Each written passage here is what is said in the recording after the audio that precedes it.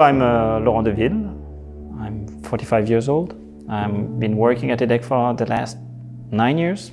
My colleagues, should they know me, they would know that I'm caring about others. And this is something that maybe defines me. And so if they know me, I think they know that I care about them, that I care about others, that I care about the students, I care about the institution. I just care. I'm someone who cares about others. I care about the world.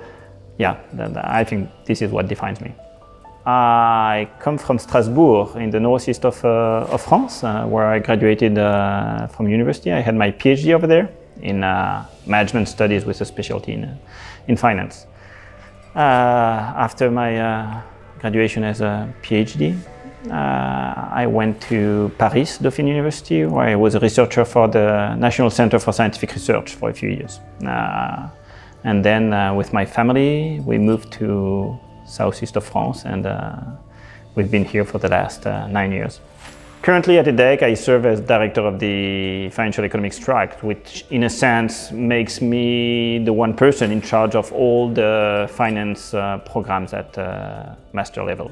Every student who follows a master degree in finance at EDHEC has to go through a course that explains to him, well, the origin of the climate change and how finance has to play a role in solving that problems that we all face. So the planet is facing a problem, and maybe when you think about climate change, you don't think about finance as the solution, but definitely finance is part of the solution. The key for success is to be a good listener.